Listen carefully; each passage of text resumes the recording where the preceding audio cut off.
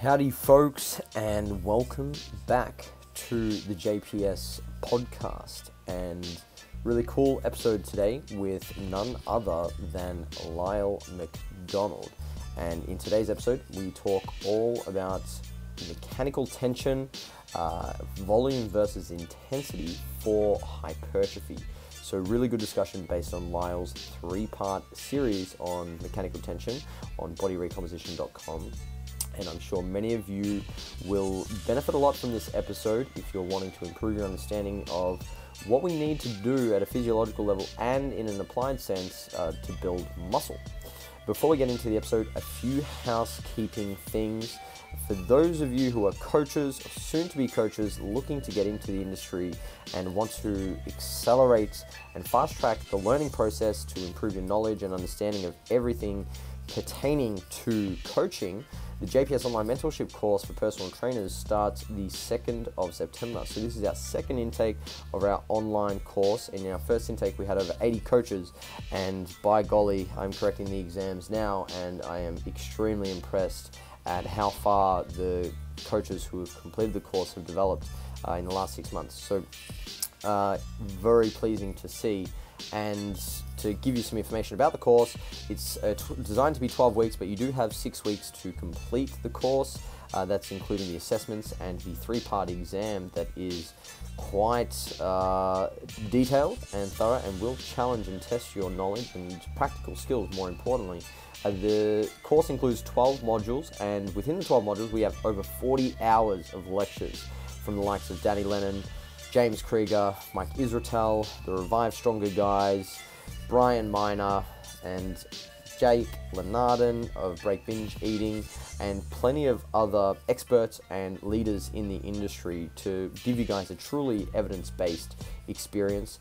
Not only do you get access to the course curriculum, but there's a huge amount of additional resources with our Physique course, which is a full-blown course teaching you how to coach physique athletes. We have a corrective exercise and teaching movement course. We also give our students access to the 3DMJ lifting library, access to the Ultimate Evidence-Based Conference video lectures from both 2018 and 2019, as well as a free mass subscription and monthly Q&As, as well as many of our templates and other resources. Not only that, if you're a mentorship student, you get all of our supplementary and additional courses that we add to our library over the course of the years for free. So we will continue to educate you long beyond your studies. So if you're interested, enrollment is closing at the end of August 2019. So do click the link below to check it out. And if you have questions, feel free to email me. Also, JPS is holding the first inaugural Australian Powerlifting Summit at JPS on the 16th and 17th of November. We have, over the 2 days, some of the best coaches and athletes from Australia presenting on all things powerlifting, including the man, the myth, the legend, Robert Wilkes. So if you're interested in that, do click the link in the description box and grab a ticket before they run out. And finally, our online coaching systems have seen a revamp, and we are bringing on a number of our in-house JPS coaches to work with more online clients, and we're opening up some positions for new clients and athletes who want to work with us. And we're also bringing on board the people-punching peacock, Triple P, Jackson Pios, to work with our team and coach online. So if you want to work with our coaching staff from wherever you are located, if that's not within a decent or practical proximity to our Airport West facility here in Melbourne, and you want to work with a coach who has actually worked with real people and knows how to get results and understands the coaching process in the flesh as well as online, we can certainly help you out. So whether you want to compete in powerlifting, bodybuilding, improve your physique, you might want to lose some fat, or simply find a more effective way to achieve your goals and have the support, guidance, and accountability of a coach, we can definitely help you out, and details are in the description box also. So, long-winded intro. I apologize for not being consistent with the podcast. I have been super busy traveling, presenting, working on a lot of projects such as the contest prep ebook, which we've released with Revive Stronger. That was an absolute monster of an endeavor. Thank you all for purchasing that book, those of you who have. It's over 150 pages, and the feedback we've received so far has been phenomenal. So yeah, if you want to check that out, I will link that in the description box also. So description box, that's where it's at. But without further ado, here is the interview with Lyle McDonald. Only because I won't shut up. And I do love hearing my own voice. So, all right. You've been doing well anyway? Yeah, everything's fine. I'm getting, next to I'm aggressively not writing, so that's always really good. I know when I start cleaning the house that I'm really avoiding work. So I'm still a little exhausted from the woman's book. Yeah, I bet. And that article would have, I guess that would have been a fun piece to write, because it was very much a summation of like all your thoughts and ideas, and that's kind of like enjoyable, right? And it's, I have this weird thing that if I'm getting paid for it, it's work and I don't like to do it. But if it's just like on the website and I'm not going to make me any money, I'll do that in a heartbeat. It's also kind of a background, and we can touch on some of this stuff, like other topics I want to address, like exercise selection. I'm going to talk about training to failure, and sort of these are all, and I kind of made short comments in that series. Like one thing I think is worth addressing, because you put up that quote of mine, the fact that bodybuilders and powerlifters have traditionally used different techniques. Get to the same point for the most part. What's that? They get to a similar point for the most part. They do, but it's, bodybuilders have always sort of tried to maximize tension at the lightest loads, whereas powerlifters have tried to minimize tension for the heaviest loads through efficiency training. And like, while I'm big on, the whole power building thing and the crossover, I do think when you look at the specialization, there are differences that people forget. We could even, if you want to really piss people off, you've been following that whole, that guy who said deadlifts are not a good exercise. It's got everybody, because nothing pisses off hardheads more than Lyle, I put up a video 3 years ago saying why I'm ditching the deadlift. I've been meaning to write a series that's going to come next. I'm going to call it Hypertrophy Heresy. Basically, here's why all the exercises you think are good are shit. And they work for some people, and that's the problem. Yes, people they work for, like Franco was a great deadlifter. He was like 5'6" and built to deadlift. Yeah. And guys that are built to squat, and everybody else are just, overhead press, I think, is a shit movement. Deadlifts, and we can address that. Average. Where is the tension? What is being trained? And it's like, you can say, well, everything, but by definition, that means it is training nothing. Right? That's a very good point. That is a very good point. I think that's a good segue into the conversation at hand today. So for those listening, Lyle wrote a monster 3-part series on mechanical tension and hypertrophy, very detailed, informative, humorous, as per Lyle's usual musings on bodyrecomposition.com. And he, didn't stop at tension, covered a lot of different areas, which was very, very cool. So first, Lyle, brief, quick rundown of how muscles work, because this is how you framed the idea of tension. Right. And I think it's important for listeners to know. You don't have to go into too much detail, because I want to get into the good stuff about tension, but how do muscles work?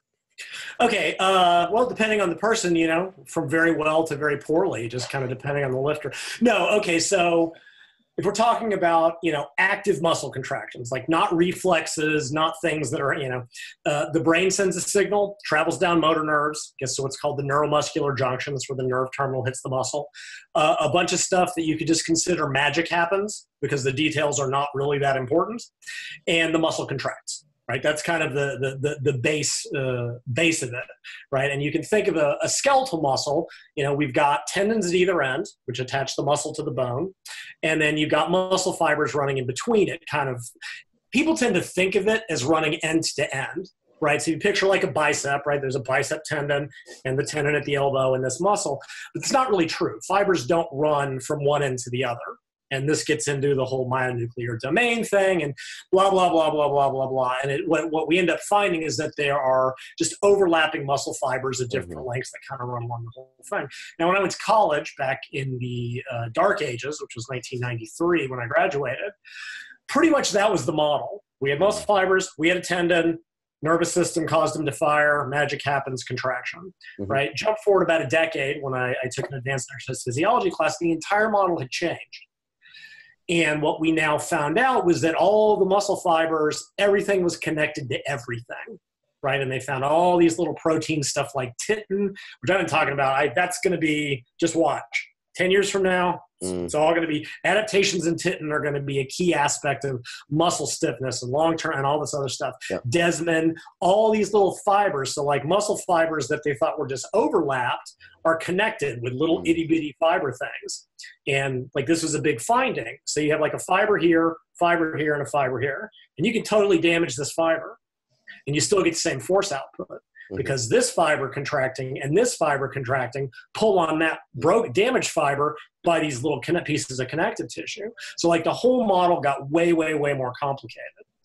And where this kind of ties into the hypertrophy question, right, is they knew back in the 70s that tension was the initiator. That's what turned on hypertrophy. Both active tension, is what happens when we exercise or lift weight, and passive tension, right? All those weird, animal stretching models. Non-energetic components. Yeah. Basically they hang a weight off of a bird's arm, and by stretching it, it creates passive tension. And it doesn't work in humans, by the way. There was a study they did years ago, and they had people hold like a calf stretch for like 4 straight minutes. Nothing. Like, it only happens if you take a quail and do 24/7. So we're really concerned with active tension, right? So they knew that active tension was turning on hypertrophy somehow. They didn't really know how. And this was back in 1975. So then for decades, and I interviewed people online for years about this. We don't really know what causes muscle growth. Well, actually, yeah, we do. And we've actually known for about 4 decades in terms of what the trigger is, which is generating high tension forces in the muscle. It wouldn't be till much later that we figured out, mechanistically, and I forget when they started talking about like mTOR, and like I was writing back about like AMPK and mTOR over a decade ago, back when that was kind of a new thing.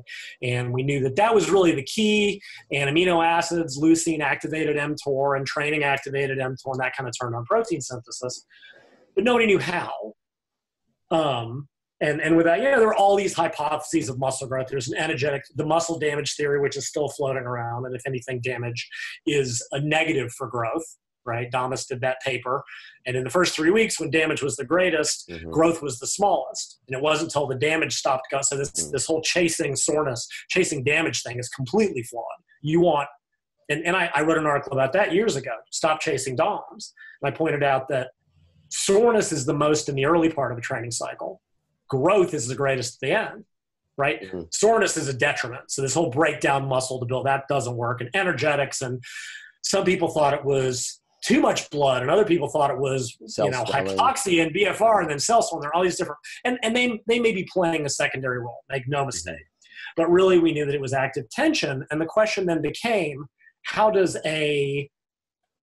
what is ultimately mechanical, right? Now, muscle fibers are firing biochemically, but how is that mechanical stress, that mechanical tension, right? Because passive tension, stretching doesn't. There's no biochemistry or work. How does that translate into activating the mTOR pathway? And as I told the story in the article, and I'll briefly go into the story I heard, was that the physiologist called in the bioengineers and said, what the hell is going on? I said, well, if the muscle fibers were attached to these other structures in the cell, ribosomes and just the general cell structure, well, that would give you a way for those muscle contractions to send to cell. And I'm reasonably sure the physiologist went, right. And then they looked and they were like, they were right. And that's where you get into that whole thing with Desmin and titin, and there's one called an integrin. And basically, they developed this idea of the mechanosensor. And it's just this structure within muscle fibers, and then in bone too, and others, that sends tension. And when it senses a high tension, it works through something called focal adhesion kinase, which has a phosphatidic acid pathway, and those supplements, remember a couple of years ago, and then that activates mTOR. So boom, we can translate a mechanical process into growth. And that's, again, there are other factors, make no mistake, but that is the primary initiating factor, is a high tension contraction of the muscle. Cool. And what is causing that high tension contraction? I guess that's the next question that sort of stems from that you addressed in the article. Right. How do we get that mechanical? And Right. And what it comes down to is force requirements, right? So very simplistically, right, we've got two primary fiber types. We got type 1 fibers, slow twitch. They're your endurance fibers, smaller, very aerobic, very efficient, don't generate a lot of waste products. We got your type 2 fibers that are bigger, contract a tiny bit faster, more growth potential, more anaerobic. And there's all these subfibers, and there's 2A, 2X, 2AX. There's some hybrids. It doesn't matter. For our purposes, we got 1 and 2. Right? Slow twitch, fast twitch. And we know that, and they've known this for decades, something called Henneman's size principle, which says that that fibers are recruited in an orderly fashion from smallest to largest based on force requirements, right? So you start walking, very low force. Your body uses type 1 fibers, very efficient, very aerobic. That's why you never get tired. You get bored, right? Now we start jogging, higher force outputs. We get more fibers, probably not a lot of type 2 fibers at that point, still type 1, right? You can jog, again, for a pretty extended period of time if the pace is slow enough. Right now we start running harder. You'll start recruiting type 2 muscle fibers. Now, some type 2 fibers are still very aerobic, right? I don't want people to think of it as 1 and 2. It's a continuum from the smallest and the most aerobic to like the biggest and everything's in between. So as force requirements go up, the body will start bringing in more and more fibers, right? So we go to running. Now we're running hard, the highest pace we could do for an hour. It hurts. If you ever ridden a bike for like the max, you're a bodybuilder, you don't do that crap. But like endurance athletes know this hurts. You can do it, right? You're at a point what's called the maximal lactate state, different names for it, that basically the amount of waste that's being produced, your body can deal with. It hurts, but you can sustain it for about an hour until you give up. And as soon as you go above that, you start recruiting more and more type 2 fibers, you get more waste products being generated, and fatigue happens very quickly, right? Now, so again, from low to high, and that's a recruitment issue, right? That is the actual fiber being brought into play. So if all you ever did was went and walked for an hour, you would use pretty much your slow twitch fibers only. They would be exposed to, a stimulus, but it would be an aerobic, like very low tension, be an aerobic stimulus, right? A high tension stimulus requires that the fibers be recruited and required to output a high force. And there's kind of 2 ways to get here. One is to go at a high intensity, right? So if you go out and run a 100-meter sprint or do a 90-second or 30-second interval on a bike, that requires very high force outputs. That will require a large majority of your fibers, if not all of them, depending, and you will fatigue very quickly, but that is a high-tension stimulus. Obviously, in the weight room, we do it with weight training. Like I said, there's let me back up. The other way to get there is to work at a moderately high intensity for extended periods. Right. So you're working at, a little bit less than your maximum hour bike pace. Some fibers are going to get fatigued, and the body will drop those out, and it will bring in new fibers to try to maintain force output. And it will do this until the point that it can't generate force, and that's when you fatigue, right? Suddenly you can't hold 20 miles an hour. You can hold 19. And this is something I'll address in another article series I'm writing. This doesn't mean the muscle's exhausted, right? True exhaustion would mean you can't move. Right? When you see the videos of the marathoners who collapse and are just like, that's muscular exhaustion. Zombie apocalypse type shit. Basically, yeah. And in animal models are vicious, right? They put a mouse on a treadmill with a shock plate in the back. And when the mouse gets tired, hits the shock plate, he goes. When the mouse lies on the shock plate without moving, that's exhaustion. Or they dump him in a thing of water, and when the mouse stops swimming for survival, that's muscular exhaustion, right? We fatigue, right? We don't generally go to true exhaustion. It can happen, especially not in the weight room, right? That would entail taking a set to failure, drop setting. When you could lift 0 pounds, that would be exhaustion. We don't do that. Jerry Telly actually had a drop set like that, but nobody knows who he is, way back in the day. So anyway, so you can go at a moderately high intensity for extended periods, and eventually you will sort of get stair-step recruitment, or you can go to high intensity for short periods. And we know that in terms of muscular recruitment, right, the body actually making the fibers fire, you'll hit maximal recruitment somewhere between 80 and 90% of, in the lab, these is called maximal voluntary isometric contraction, right? So they have them against like an isometric thing, and it's just like pull as hard as possible. It's a little different in dynamic movements, but it's close enough, right? So I'll use that 1 rep maximum. It's close enough. And at about that range, you will get a full muscle fiber recruitment. Okay, now someone will ask, well, what happens beyond that, right? If all your fibers are recruited at 85%, how do we generate more force, right? 85% is about 5 reps or so. And the reason, there's something called rate coding. It's the rate at which the brain sends signals down the nerve. That goes up. Not really relevant here. So what we're looking at is, if you were to take a weight, if you take a 5 rep max weight, or a 3 or an 8, somewhere in that range, you will get 100% fiber recruitment from the first repetition. Quick, and this is addressed in the series. There's this idea floating around that we can only recruit 30% of our muscle. I don't know where this came from. I do know where it came from, but it doesn't matter. And it's not true. Even beginners can recruit like 100% of their triceps. Most people can only recruit about 90% of their legs, their quad muscles. And I don't know why. For the higher volume with leg training, right? I think that's my best speculation for why that might be. You know, if you're not getting, if you've got 10% of fibers that aren't recruited even at the maximal intensity, I do think that's probably part of why legs may need a little bit more volume. So at 85, so you take a 5 rep weight and 85% of max, you'll get full recruitment from rep 1, and you'll hit failure at rep 5, assuming you do 5 repetitions. 8 is going to be close. A triple, definitely.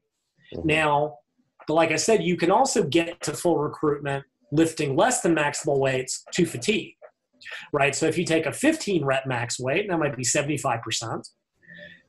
At some point in the set, you'll get full recruitment, right? And there's been a couple of studies. I cited them in the article series, and they always do these weird, it was like, okay, they compared a 3 RM, 90% in the leg press to like 75%. And they actually got 8 reps at 90%, which on a leg press, you can do that, right? You get a little bit of a rebound. Squats, not so much. No. And the 75% got like 18 reps, right? So it's a 10 rep differential. And there's a whole bunch of nonsense with peak and average EMG and all this other stuff. But what happened was that the final 8 reps of the 18 rep set showed the same overall activation as the 8 reps of the 90% set, right? So you had to, and depending on how you want to look at it, you can either get to full recruitment doing 18 reps to failure, but you're basically wasting 10 reps to get there. Wasting, right? Another study they did in older women with tubing, it's a 3 rep max. And I don't know how you do a 3 rep max with tubing lateral raises, to be quite honest, but they did it compared to like a 15 RM. And what they found is that the 3 rep max got full recruitment from the first rep, as we would expect. The 15 rep max, it was like the last 3 to 5 reps. So somewhere between 10 and 12, right? Now, the low load and the blood flow restriction stuff is working through the same mechanism, right? And you got to realize that 25% of max in the weight room is like not 20% on a treadmill. Like it's not the same as, like it's heavy enough, especially if you're looking at like small, leg extensions or arm curls, which they always use. And what you find is that taken to failure, you get the same full recruitment at the very end of the set, right? Because like if you do a set of 30 to failure on leg extensions, I don't know why you'd want to, but if you do that, failure is failure is failure, right? 100% is 100%. And if your body is trying to generate as much force as possible to maintain the set, assuming you haven't given up. What you find is those last 4 or 5 reps, whether it's a set of 30 or a set of 15, they're about the same speed. And that's because the fatigue is essentially the same, right? And blood flow restriction seems to do it. Something about hypoxia and seems to increase fiber activation, right? That's fine. And same thing with low load. And that's where the force velocity relationship starts to come in. It's like we need high force outputs at slow velocities that turns on the motor units and exposes them to that high tension stimulus. Exactly. That's exactly the way to put it. And the sort of the final point, and we'll move on, that sort of points to the failure is required for submaximal sets, well, especially the low load stuff. So what they find is that low load sets to failure, like that 25% for 30 to 35 reps, that painful dicking around people do in the gym. If you go to failure, you get essentially the same growth as with heavy, but if you don't go to failure, you don't get the same growth. And that sort of really makes that point that, again, failure is failure is failure, no matter how you get there for all practical, now from an efficiency standpoint, I would personally rather do a heavy set of 8 than a heavy set of 35, and I will spend 3 reps to get the 5 good ones, or you can spend 30 painful reps to get the same 5 good ones without the bone middle.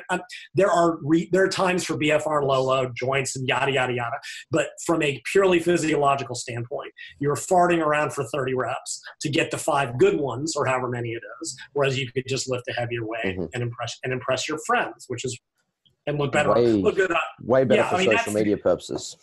Exactly. Although BFR looks a little bit edgy. Like, make no mistake, that looks pretty cool on Instagram.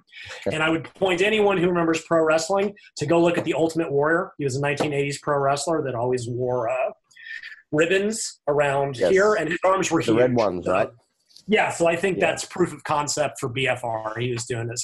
So anyway, those are the 2 ways to get to a high-tension stimulus, right? So that kind of brings us full circle.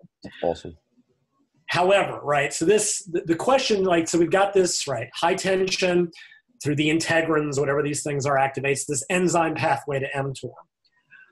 What I have not seen data, and I've looked briefly and talked to a buddy of mine who's big into the mTOR stuff, we don't know yet how many high tension contractions are needed.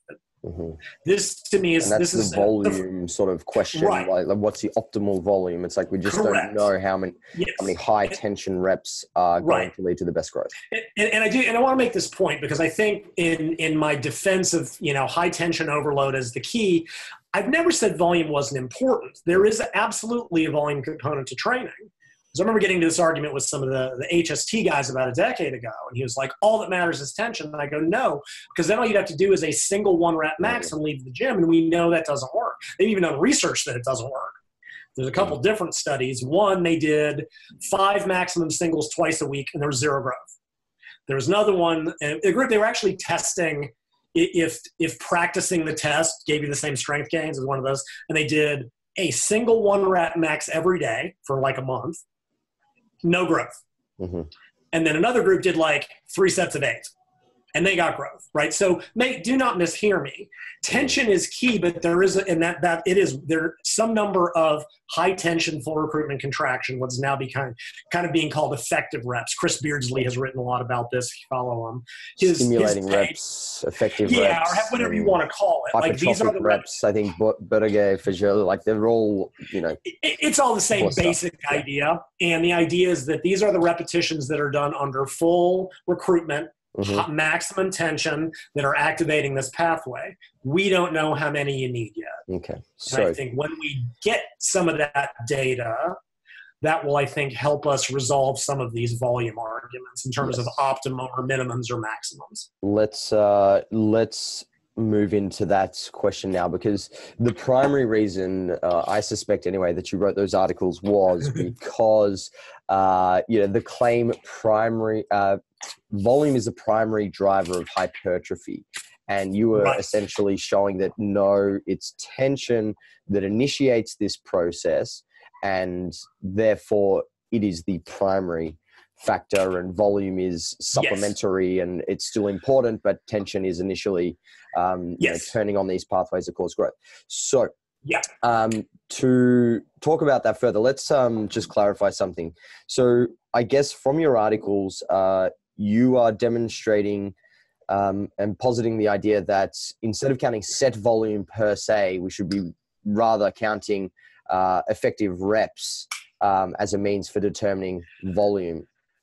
I suspect going forwards, and I don't think that was even, I probably stole that from one of Chris's comments, but the idea is like, okay, we can count reps, we can count sets, but obviously 20 sets of pissing around, which we can see any guy in any gym doing endlessly, is not generating a growth response because they're too high tension, they're too low intensity. Because there's a lot of ways to define volume outside of like number of sets. There's total repetitions, there's volume load, hypertrophic volume load, which was James Krieger's extension of volume load. But nonetheless, it seems like this effective reps is now the way that we should start looking at volume. So if we can agree that that's somewhat of a definition for volume, and intensity can be defined as absolute intensity, so 1 on the bar, or relative intensity, which is effort, proximity to failure, RIR, VE, so on and so forth. I have a hypothetical scenario for you that I just want to get your thoughts on, because I'd like to know which variable has a greater effect size on muscle growth in terms of the absolute stimulus that's being achieved. So assuming we have the same exercise, same technique and form, levers, moment arms, torque, all those things that you discussed that need to be held pretty constant if we are to progress tension and achieve growth. Excuse me. Two progression schemes looking at muscle growth acutely. So option one, say we had an increase in number of effective reps with the same tension stimulus. For example, we had a 3x5 at 100 for an RPE 8, and then we progressed to 4x5 at 100 RPE 8. So there would be approximately 3 hypertrophic stimulating effective reps per set with an RPE of 8. So we're moving from 9 to 12. And assuming you haven't achieved enough growth in that first session to facilitate load progression, for example, or a reduction in effort with the same load. So that's scenario one, versus scenario two, where we increase load and tension per se, given that that's our best proxy for tension, but we don't increase the number of effective reps. So we go from 3x5 at 100 RP 8 to 3x5 at 105 RP 8. Both achieve this tension overload via different pathways, right? So option one, the volume progression leads to greater exposure to this mechanical tension, and assuming like recovery, adaptive resources allow, would lead to larger effect size and stimulus achieved. And as you mentioned, in your articles, the acute stimulus for growth is critical. And my thoughts were, obviously growth occurs, and as growth occurs, load progression will be necessary in the first scenario because, bigger muscle produce more force relative to size. Over time, eventually. But acutely, volume would seem to me to play a larger role in growth due to achieving a higher number of effective reps and tension per se than adding weight. So what are your thoughts on that? So my first hand-waving response is going to be, don't know. I just don't know, because this is going to get into this is speculative in the sense that we still don't know, right, how many total reps, effective reps. Like, this has been this argument sort of been going on, for ages at this point, is like, and nobody seems to just want to do the systematic data or the systematic research I think needs to be done, right? In terms of what we need to know is there an optimal volume? And it may vary by person, by training status, where a further increase in volume either causes a plateau in the stimulus, causes potentially a decrease, right? There's that conceivable possibility. Or is it, we also know muscle protein breakdown is an issue, right? Is there some crossover point? So let's just talk sets for a second. Let's assume we're comparing, 5 sets to 8 sets, and they have the same, basically what you're describing. So you're doing a higher volume of effective reps. Does moving from 5 sets to 8 sets give you a greater protein synthetic stimulus, right? Does it continue to go up? Does it flatten out? Does it go down? What about protein breakdown? Does it go up? Is there some point where there's a crossover? So in terms of your hypothetical, the question becomes, is that 3x5, right, with say 9 effective repetitions, is that, we might ask if it's sufficient. Is that even enough and we don't know. Is it optimal, right? Because if it's already optimal and adding more reps is not a further growth stimulus, then adding weight is the better choice. But we don't have that answer either. If 12 is above the crossover point where not only is it not positive, but it's negative, then it'll be worse. So I think a lot of it is going to come, like I said, this is going to be I'm going to talk for 10 minutes to not answer the question because I don't know. And I think it really depends on, is your volume optimal to begin with? And 100%. I think if you go, let's sort of take that out of the discussion, because this is very speculative. We're looking at more so physiology, not applied, because you wouldn't just do 3 sets and that's it. You do other exercises, you train the muscle more per week. But what I was getting at was, do you agree that more effective reps, all else being equal, would lead to a greater effect size on growth than simply just adding load to increase the mechanical tension? So the question is more so, if we increase tension acutely versus number of effective reps and exposure to tension, because we look at tension in 2 ways: the magnitude and then the duration of tension, right? Agreed. So magnitude being how much tension, and then how much exposure we have to that tension.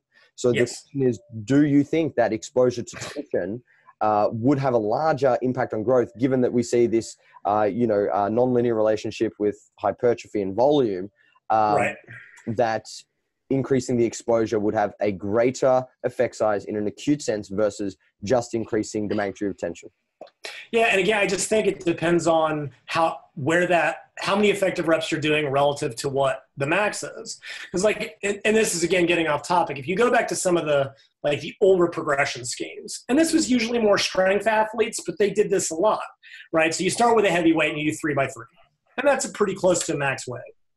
Now, there's a lot of people like, oh, just add reps to the set, and I don't think they realize what that actually means. One repetition is worth about 2 to 3% on the bar, right? If you look at the rep percentage relationship, if you couldn't add 2 to 3% weight to the bar, you cannot add a repetition. The idea of going from a heavy set of 3 and going, oh, I'm going to build that up to a heavy set of 8, good luck. You can do it in high rep, and some people just suck at adding reps. I've known guys that it's more so dependent on the rep range, because the relative increase from 15 to 16 reps is a lot smaller than. Oh, absolutely. Yes, absolutely. But what you'd see them is they do 3x3 heavy. And then at the next workout, they'd add a single.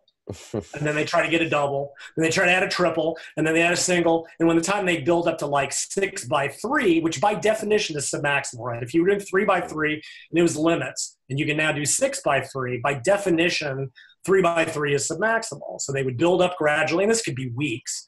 And then they would add some weight, drop volume again, and build back up, which is conceptually what I think you're getting at, right? So let's say we start at a moderate volume, 3x5, even 5x5, right? We have a fixed weight on the bar that's a sufficient acute stimulus.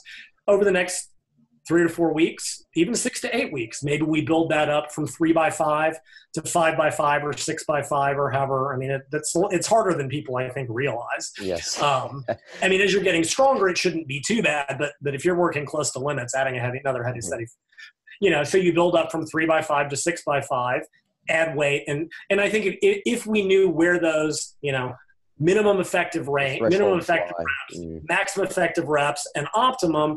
Yes, I think that could probably work. And acutely, and I know Mike Israetel has made this point, I don't necessarily disagree with him, is frequently adding weight, it can be a problem with technique, and I address this in my article. Many people run into this problem, especially on isolation stuff. You add even a small amount of weight, and your form just goes down the toilet, right? Lateral raises are probably one of the most notorious movements for this. But everything, so on top of whatever, connective tissue takes time to progress, et cetera, et cetera. In that sense, acutely, yeah, if you start at a lowish volume that's sufficient acutely and build up to a higher volume that's still recoverable and then add weight over time, I think that can certainly work. I think, the way I tend to program is I just sort of start with what I feel is about an optimal volume to begin with, and just keep it there. Whatever, maybe I'm just lazy. Well. I think both would probably can be effective. The same end point over time, right? Over time, yes. And I think that's a lot of it. If you find that whenever you add weight, you're acutely, and I remember people years ago saying they found that even staying at the same weight for 2 workouts to kind of let your body, accept it, or whatever goofy terminology you want to use. Acclimate. Yeah, or whatever, that allowed them to and you see this in a lot of sports. Like Dan Paff, who's a sprint coach, he'll be like, look, when your athlete hits that first big new PR, don't try to push further. You have to give his body time to get used to that, right? The nervous system is still adapting, connective tissue, bones, right? If you keep trying to push week after week after week, right? And that is, in the weight room, it's a little different. And it also depends on training status. We know beginners can add weight every week and be fun. Whether they should is a different issue. Early intermediate usually can over short periods of time.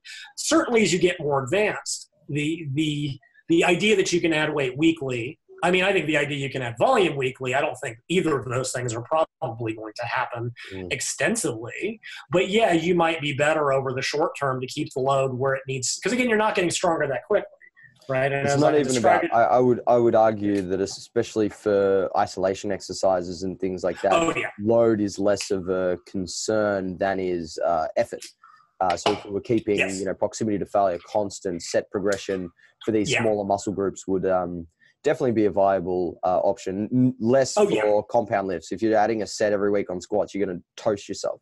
Correct. I think the progression scheme is highly dependent on the exercise in question. And I think you made the good point. Repetition range will also play a very large role in that. Let people forget, and I mentioned exercises are self-selecting to certain rep ranges as well. And that's correct. Typically isolation stuff is higher repetitions. If you're doing sets of 12 to 15, pretty close to limits, you can cut rest periods a little bit. You're just not going to be putting weight on there that quickly. And as long as and you're usually doing that secondary to a compound movement anyway.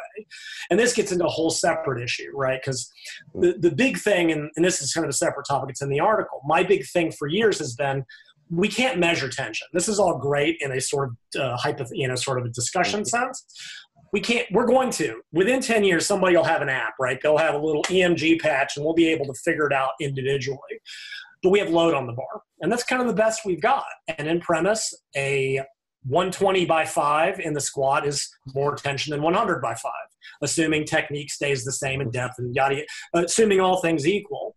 The problem then becomes, okay, we have practical issues of adding weight to the bar. Mm-hmm. What are the weight increments we have relative to the poundages, right? To add 5 pounds to a 200-pound squat is 2.5%. To add 5 pounds to a 40-pound lateral raise is 12.5%. That's a big lateral raise. Show us your delts, Lyle. Show me your delts. 40 pounds. That's a strong lateral raise. Talking about me. I've had a female trainee who did 45%. What's 12 kilos? I don't fucking even work in pounds. What's 12 kilos? Oh, 25 pounds. Yeah, that's what I do. No, 40 pounds. I'm talking about 40. Yeah, 40 pounds is like 18. I'm just taking the piss. Oh God, no. But yeah, I had a little short monster training partner. He was doing semi-strict lateral raises with like 45 kilos. But I mean, he was a beast. He was just he is 5'5" and 220. He's a giant of a man. But so we do get into practical issues there. And but what people forget is, okay, let's say you've got a workout and you do compound shoulder exercise, whatever it is, you've got access to the hammer overhead press, which is one of my favorite machines, right? You've been doing, it doesn't even matter. Let's say you've been doing 90 kilos total for set of 8. And then you follow that up with lateral raises with 20 kilo dumbbells, right? So you increase the weight on the overhead press, right? You go to 95 kilos. Yes, that's going to detriment the lateral raise. Right, and you get to the lateral raise, and people ask me all the time, should I try to drive up the isolation movements? Now, in theory, yes. However, you're coming into it more fatigued. That same 20 kilos could potentially be a larger stimulus than it was because the delts are more fatigued to begin with, right? If you're coming into an exercise with more fatigue, that same load will be a maximum sooner, I guess, for lack of a better way of putting it, just because your strength potential if your strength potential is down by 10%, that same load is now effectively 10% harder than if it's why try it. Do overhead presses and then laterals, and then do the laterals first in the workout, and you'll be able to do 10% more. So if the load is going up on the overhead press, you may not even really in practice need to increase the laterals because they are becoming more challenging by fatigue. Yep. By sheer dint of being done later in the workout because they're under more fatigue, which is nice because practically it's just a pain to add weight to them. And that's true of a lot of isolation movements. So again, like I said, if you sort of pick, what you think of as an optimal volume, and I know we're kind of getting some data that, is like, okay, there's a per workout maximum and this is what I want to really see, right? The only paper I've seen on humans is by Birdie, compared one set of an exercise to 3. 3 had a higher protein synthesis response. Well, no joke. What happens at 6 sets per exercise? What happens at 9? Now, one thing people need to remember when they do these studies, they usually use the endpoint of muscle failure. Not because muscle failure is inherently good, bad, or indifferent, which it can be under given.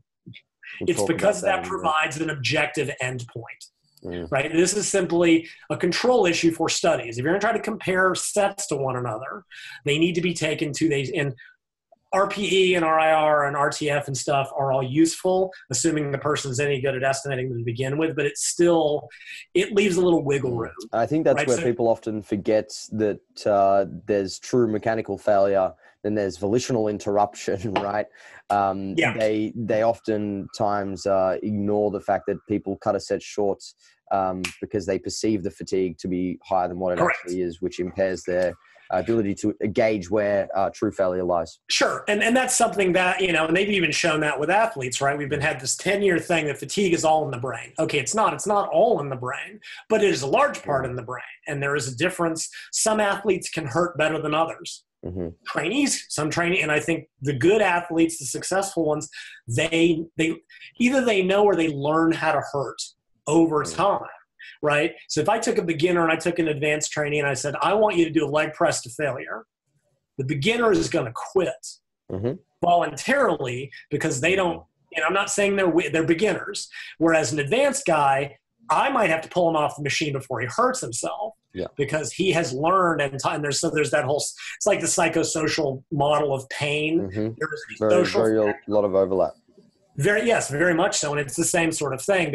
We've got the peripheral pathways. We've got how your brain is wired in neurochemistry, but we've also got that learned aspect. And I think you learn to push through the pain. You learn. That's why a lot of good bodybuilders generally come from an athletic background of sprinting, playing contact sports, all those sorts of things. Same thing. I've seen a lot of novice powerlifters who are very good. They come from that. They know how to compete and compete. Totally. That is a skill. Pushing through pain is a skill. And this is why I'll say this about any study. Anytime I really go, oh, we did sets of squats to failure. Oh, bullshit. Right? Because, I've done it. I used to do when I was younger. I was big into the hard game, very low volume to failure. I've seen people miss a rep, but seen people volunteer. And here's how I'm defining a set of squats to failure: pushing through rep after rep after rep till it gets so grindy that you barely make it, to where you descend, try to come up, and either get stuck in the middle or have to dump the bar or need a spot. I guarantee dangerous either way. Oh, it is. I'm not saying to do it. I'm just making the point. When I see somebody say, oh, we did 2 sets of 15 to failure, show me. Because I've done sets to that level where you get stuck in the bottom. And I'm not talking about a missed single or when something goes awry. I'm like, to put that kind of physical effort into it. And that even ties in with the tension thing in terms of, if we're doing complex compounds, can we get the same number of effective reps versus a machine, right? If I put somebody on squats and say, we're going to do a heavy set of 8, it's probably a 10 or 12 RM because that's the safer way to do it. Whereas I can put you on the leg press and I can talk you through that set till it will not move. And the difference is you're not going to die on the leg press. Safety. Totally. There's also other factors like central fatigue and stability requirements and all those limiting muscle factors. And I think we'll probably get into that as sort of maybe exercise selection. Look, we've gotten way off topic. So the question became, so anyway, the set count, like, okay, let's say they find that, okay, 8 sets per workout is the average optimal, right? Below that, we're not getting the maximal response, but above that, we're not getting any further response. Well, like we talked about early on, what does that mean, right? Is 8 sets of 10 the same as 8 sets of 8, right? I know there's a paper out there that's like, as long as it's between 10 and 20 reps, it's all about the same. I agree-ish with that. It's neither here nor there. But what people have to remember is these are based on studies or data from sets taken generally to failure, right? So by definition, this is setting that maximal, you're reaching some number of effective repetitions or hypertrophic repetitions or whatever you want to call it. Now we know, again, on a set of 8, you'll get almost, close to 8 reps of that set. Maybe let's call it 5. These are repetition maxes. Correct. Right. So if you do a max set of 8, right, where you could not do a 9th repetition, so it's probably 80% of maximum, you might not get full recruitment, right? It's that 80-90% range. But let's say you get 5 effective repetitions, right? That's effectively the same as doing a set of 15 to failure, where you're going to get 75% of max. You're getting the same 5. You can do 35 to failure, same 5. So in that sense, you could compare the number of sets, I suppose. Which also, that gets into a separate issue. I forgot to do this in the article, right? So we know that, let's say that 85% is the true cutoff, right? That 5. Because I wrote an article about 10 years ago, and I posited the question, if you had to pick one rep range for maximal growth, what would it be? And if you ask most people I talk to, go, 5 to 8, right? That's where bodybuilders tend to live. And that's because you are maximizing recruitment and the number of effective reps per set. Right? Now, then we get into the stuff somebody asked me in my group, well, what could you do it with triples? right? Could you just do endless triples? Well, you could, but it takes forever, right? So 5 sets, let's say 5 sets of 5, right? 25 effective repetitions, right? The classic 5x5. You'd have to do 8 by 3 rep max to get those 24 effective reps. Good luck. Yeah. Good luck. You'll be in the gym all day, and realistically, you will break.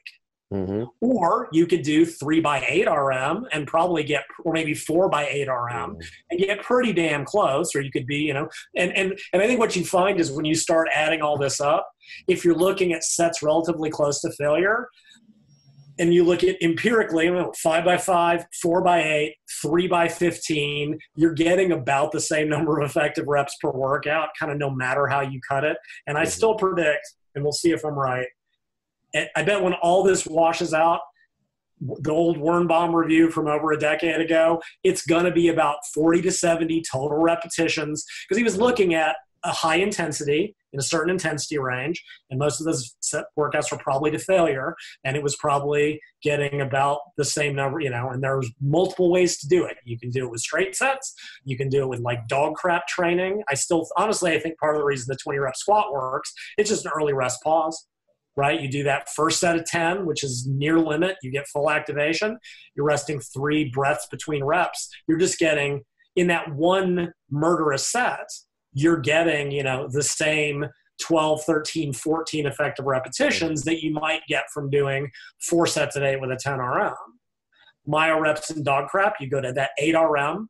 I think Blade uses a speed cutoff. He used to.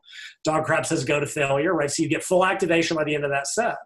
You rest just long enough to get a few more reps, but without the body having – so those next 2 to 3 are all effective reps in premise. That's where things like clusters, myo reps, drop sets all have, I guess, a role in a training program, because they're very time-efficient means of achieving the stimulus. So that leads me on to the next question, because we've started to talk a little bit about training to failure.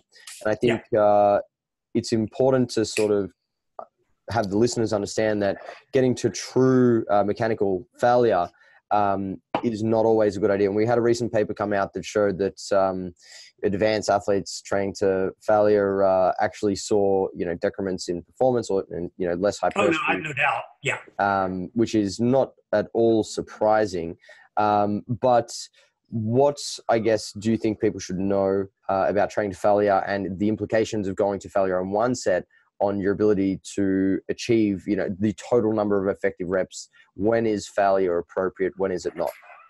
Yeah, and that's, you know, that's that other consideration, you know, as far as going to muscular failure. So first let's define it, because there are multiple definitions. There's a really tedious paper I'll send you the link to that James Fisher and Steele did, and it's like looking at the definitions of failure over the last 3 decades. It's just, I mean, it's interesting, but it's just boring as all hell. The way they define failure is an inability to complete the repetition regardless of the amount of effort given. And this is a very specific set of wording, right? So you're doing a bicep curl, right? Full range bicep curl. You hit the middle, which is typically the sticking point, and no matter how hard you pull, you cannot complete the repetition, right? That is true mechanical failure. And like you said, volitional failure is a very different thing. That's when you stop because it got a little bit hard. Technical failure. Right, there can be technical failure where your technique starts to change. I think that's more of an issue for beginners than advanced. I think when you get advanced, even you know, using inertia, momentum, starting to throw the bar, the tension on the muscle, all those sorts of things, changes the moment. Well, that gets more complicated. And that's another big article about physics. Does the whole thing? Okay, so this is I'm going to get real complicated for a second. I'll go back to the actual question. Okay, so any weight training movement has to start and stop at a zero velocity, right? By definition, right? Unless you throw the bar, you have to stop. When bench press starts at 0, stops at 0. And what you see if you graph force by time, right? It goes up as you accelerate, but you have to decelerate at the top, because if you don't, you lock you smash your elbows, and that's been the problem with power training in the weight room. Squats do not lend themselves to true power training because you have to ease up at the top. I mean, unless you jump, right? Jump squats. If you let the bar go, Australian Institute of Sport years ago, they had a device. They had this special, it's like a Smith machine on a motorized Smith machine, and you would jump and let go of the bar, and it would stop the bar from landing on you. So you could do a bench press throw. I don't recommend that in your local goals because, yes, you get to accelerate through the top. You have a bigger issue, which is catching the bar that is now going to land on you, right? So there's a whole set of issues. So by definition, you have to start and stop at 0. Now, so let's say you kind of ease out of the bottom, right? You squeeze it, nice isotension, whatever you want to call it, right? So, but the generic force time curve is going to be acceleration, deceleration to 0. Right, and the sticking point is kind of like that's where it slows the hardest. The force demands are highest. So if you accelerate the bar, right, explosive or accelerate, or throw it, right, we know to get a higher acceleration, you get a huge peak force, right? You get into impulse and all this physics stuff that I don't want to get into because I'll get it wrong. But then you have to get a big deceleration. Whereas if you use a little bit more controlled lifting speed, you will get a more even. So it's like, I think if you look at the area under the curve of total force, it's probably it's probably similar. You're just seeing a different, if you throw it or accelerate it, you get this high peak and then a big drop off. Whereas if you keep it a little bit slower or accelerate, it's a little bit, and that gets into separate issues that we're going to have time to deal with, right? Is that technically during any weight training movement, there's only one position of maximal tension, and that's the sticking point. Right? If you do a bicep curl, it's not maximal at the bottom. It's not maximal at the top. It's maximal there. So tension is changing. And like that's where cams came from. It was an attempt to match the force requirements to the movement itself. If you look at what powerlifters do with bands and chains, you can partial squat the world and full squat a lot less than the right. If you can get through the middle, you probably get to the top. But that means that at the top, your muscles are not under maximal tension. And this gets, so they use bands and chains to overload the top position. It's a gear thing and other stuff. But I do think that lends some credence to the old bodybuilder idea of it. By altering the movement you pick, you can change the position of maximal tension. And I know it's trendy. Through machines, or at least by using different exercises, so you can you can maximal tension at the bottom, middle, whether it matters the big picture, 6-1, don't know. But it's I know it's trendy to kind of crap on bro science, but the bodybuilders were not all idiots, right? They figured out a lot sort of empirically, and so changing exercises, you can change where in the movement biomechanically the point of maximum tension is. But anyway, what were we talking about before I got off on this monster train to failure about the physics? Oh, right. So training to failure, right? So assuming, maintain form, you don't start heaving the bar, whatever. When you reach the point that no matter how much effort you put in, you cannot complete, okay, that's the definition of failure. Now, the HIT guys have always been of the, you can't know how hard you're working if you don't go to failure. And that's obviously BS. We know with RPE, reps and reserve reps to failure, that's obviously untrue. That takes training. There's a paper I've got, again, by Steele and Fisher, and they found that from beginner to advanced, they would ask them, how many reps do you think you can do to failure? And then they take them, and beginners are nowhere close. They're like at least 4 or 5 reps off on average, and as you get more well-trained, you're much more aware of it, right? Because you've learned over time, and you can tell by bar speed, right? If every rep is boom, boom, boom, boom, I'm done, you weren't even close. When you're about 3 reps short of failure, that fast rep speed starts to slow down, and then it starts to slow down, and then that last rep will barely make it through, and then you might get another one if you've got grind for days. But your question was, how does failure impact the rest of the workout? And the answer is enormously, potentially, right? So let's say you're doing 4 sets, and you're like, all right, I'm going to take the first set to fit true failure. And your goal is 4 sets of 8, and you take that thing to true limits. If you try to keep the same weight on the bar, you're probably going to get 5 or 6 reps on the second set. And if you take that to failure, you're going to get 2 or 3. Without adjusting the weight down enormously, your repetitions will fall off at a staggering rate. Right? This is why strength power athletes don't usually go to failure. Reps, right? you may actually end up getting less in the big picture than if you kept it, because you can generally do a higher per workout volume or per exercise volume by keeping a rep or two in the tank. Right now, how I've typically programmed it, mainly for intermediates, like if you're gonna do 4 sets of 8, I will typically say I want you to start with 2 to 3 reps in reserve. Right, it should be about a 10 or 11 rep max. Now you'll get a few effective reps. You rest 90 seconds to 2 minutes. On that next set, because of fatigue, you will probably be 1 to 2 reps in reserve, right? You're a little more tired coming in. You know, maybe you rest 5 minutes, you might get the same 8 without any really cumulative fatigue. By the 3rd set, you're probably 1 rep from failure, and that 4th set may be to failure. Now, if you already low volume, right, there's guys that do it. Martin Birkin tends to be sort of a low volume reverse pyramid training, right? If you only want to do 2 or 3 sets, by all means, and it's on an exercise you can safely do it, then going to failure may be very effective, right? Dog crap training, which is you take the set to failure and then do these 2 or 3 mini sets and occasionally do 2 exercises. You can do that, but you're only doing 2 work sets. Like it's a little misleading here, right? Because obviously that dog crap, that rest pause set where you do a set to failure, 8, 3, 2, 1, is not the equivalent of 1 set not to failure. Correct. Right? It's maybe the effective equivalent of 3 works. It's got more effective reps, and that's what we said was probably the best way to look at volume, not how many sets, but how many effective reps, and then the implications of going to true failure has on your training workout. If you're doing straight sets and you're doing 10 of them, you got a failure on the first. Very different to doing failure on the first and then a Maya rep or dog crap style training. Right, and it's a difference in volume. It's like you can do whatever 4 sets of 8 and start with a couple reps left in the tank, and you're going to gradually fatigue and be close to limits at the end. Or you can do that 1 really murderous set or 2 very murderous sets. And it's interesting because Dante's whole philosophy of that is he wanted to generate the maximal stimulus with the minimum work. Right, his idea, and I think there's something to this. The volume is generating just fatigue, the more volume that you do. He wanted the maximal hypertrophic stimulus with the least amount of work. And so he but again, not everybody, some movements don't lend themselves to that. He doesn't do them on RDLs. Very bad idea. He doesn't do them. Well, they do Widowmakers. They do 20 rep squats, but there are some exercises that that kind of training is very unsafe, right? Machines, fantastic. You want to go on a hammer incline press, cable rows, stuff where you're not going to get hurt if your form breaks. And there's also, training status. You have to be able to maintain form under fatigue.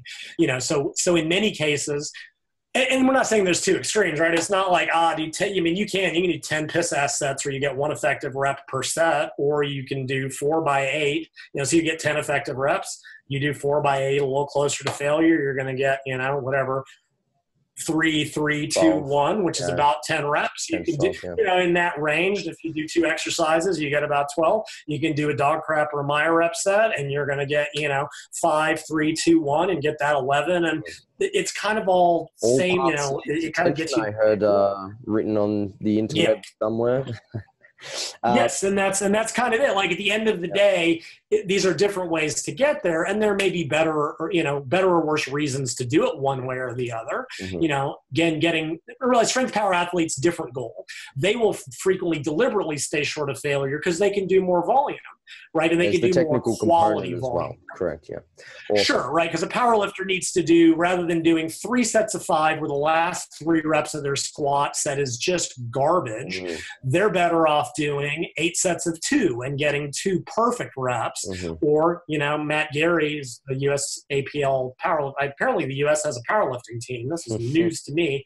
He does deadlift singles because you start deadlifts off the floor, and he wants perfect setups. The specificity is a lot more important for strength goals than it is for hypertrophy. Correct.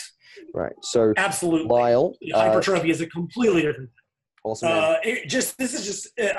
You brought up so many things tangentially, and it's a good thing you shut me up before I got off. Yes, I was the whole things stability. Yeah. No, it's good. No, it's good. It's better because otherwise I talk for 45 minutes and don't ever get to the point. But I do think there's interesting stuff to talk about. Like for hypertrophy, I will maintain the machines are better than free weights because it takes the stability. Like, what are you trying? Stabilizers. I'm sorry, I don't really give a shit if my supraspinatus. Greater force potential. Correct. Or I think there's even, if you wanted to get into, length tension curves and lever arms, right? In a very logical sense, if your goal is to train the pecs, to do a machine bottom range, then fuck the lockout. That's all you're doing there is letting your triceps limit your pecs. Like, I think there is some logic to simply doing the first half to the sticking point to work the pecs maximally. So I guess that's all I have time for this one. I would love to get you back for part 2 shortly, because I think there's a lot more to discuss and pick apart here. It's been a really productive chat, I think, and there's a lot to take out of this one. So thank you very much for your time. I'll be sure to link everybody to those articles. Do read them, guys. They're very informative, and I'll speak to you soon, Lyle. Fantastic. Thanks, Jacob. Easy, man. So I'll wrap it up there. I will flick you a message. We'll tee up another time, because I think there's a lot else we can sort of get into. That was really good. Very good.